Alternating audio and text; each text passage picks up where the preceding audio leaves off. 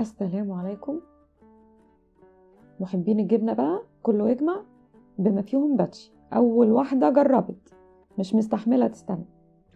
النهاردة هنعمل كوكيز بالجبنة. شايفين المنظر؟ يلا كله يجمع. وصفة سهلة قوي قوي قوي قوي، من ساعة ما عملتها مش مبطلة اعملها. حتى باتشي مش مستحملة، بتشدها اهو، بتخطفها خطف. وصفة جميلة، وصفة سهلة جدا جدا جدا، مقادير بسيطة جدا، وفي 5 دقايق هيكون خلص أكل كمان. يلا بسم الله. هنستخدم 80 جرام من الزبدة، زبدة طرية شوية، وهنحط عليهم 50 جرام من السكر البودر.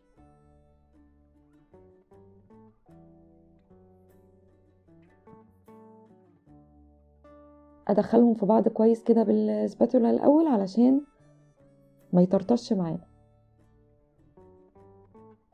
سهله قوي قوي، يعني الزبده سايحه ومش سايحه، يعني طريه شويه وعليها السكر. هحط عليهم صفار، بيضه واحده صفار بس.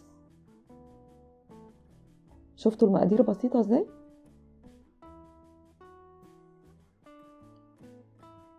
هناخد الصفار بس. انا هنا زودت رشة فلفل، اللي عايز يشيلها عادي، انا من عندي انا حطيت رشة فلفل. اقلب. الموضوع كله تقليب كده يا جماعة، بس ما فيهوش اي حاجة اسهل من كده، ما فيش. سهل في العمايل وسهل في الاكل. هستخدم كمان 135 جرام من بودر الجبنة، بيتباع عند كل العطارين عادي خالص. طعمه جميل جدا، ريحته جميلة جدا، عشان كده بقول لكم هيخلص في 5 دقايق. 5 دقايق عمايل و5 دقايق اكل. هستخدم 135 جرام من الدقيق. ادي المكونات كلها، مفيش اكتر من كده، اسهل من كده مفيش، لا عمايل ولا مقادير ولا مكونات ولا اي حاجة. اخلط كله مع بعضه. شايفين العجينة؟ بصوا طرية جدا.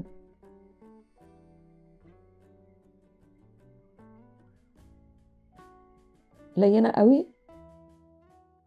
انا هستخدم كيس من بتوع التلاجة علشان يسهل عليا الفرد. اتني الكيس كده على 2، وبالنشابة هبدأ افردها. هنفردها يعني 3 ملي 4 ملي، ما تعملهاش تخينة قوي.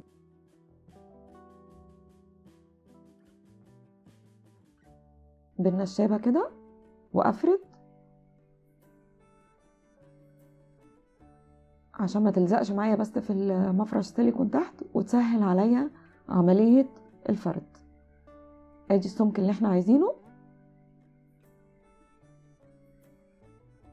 يعني يا دوب 3 ملي. خلاص.